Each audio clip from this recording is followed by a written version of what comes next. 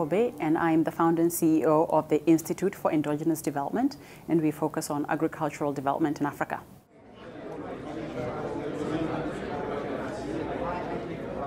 I think there were a lot of key issues that were pointed out today, one being gender and the importance of mainstreaming gender in agricultural development. But in talking about gender as well, it was really the conversation about smallholders at the grassroots level. Since our work focuses on, on Africa, that's really what I can speak most about. So I think it's about gender. It's really about putting smallholders, and most of them being female farmers, at the center of agricultural development. But I think another key thing that everybody pointed out was innovation and technology and science, and the role that science is going to play in this. Nutrition, again, was a very key issue, that we should not really be thinking just exclusively about food security, but really thinking about nutrition. And I think a lot of speakers broke down nutrition in different ways, right? So you were listening to Dr. Shapiro from Mars, and he's talking about crop nutrition, about fortification of crops, and talking about targeting 100 crops that they feel they need to boost the nutrition capacity of those crops.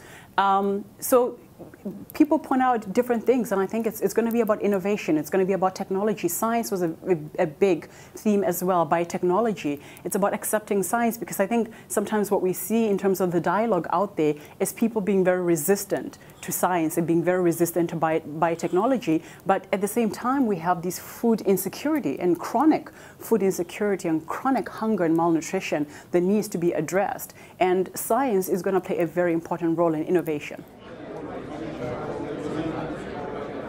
So we came out of doing 15 years of work in health systems in sub-Saharan Africa.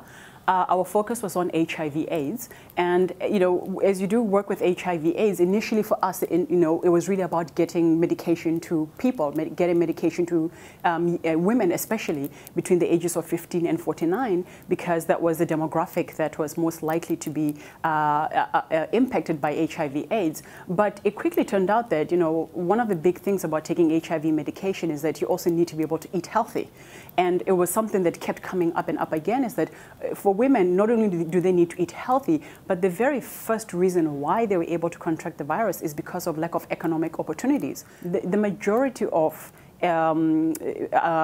agricultural producers in Africa are in fact women, who produce 80% of the food in the continent, and yet women are both likely to be the ones infected with HIV, but also they're likely to be the ones suffering from malnutrition. And so this is how we came to agricultural development, was really realizing that we need to focus on either on our side doing advocacy for more investment going toward women in agricultural development, or for us ourselves to directly invest in rural women as a way of mitigating HIV. Food security is basic to who we are. I mean, after air that we breathe and water that we drink, the next most important thing for human survival is food. And it's not just about just food as in people just want to eat.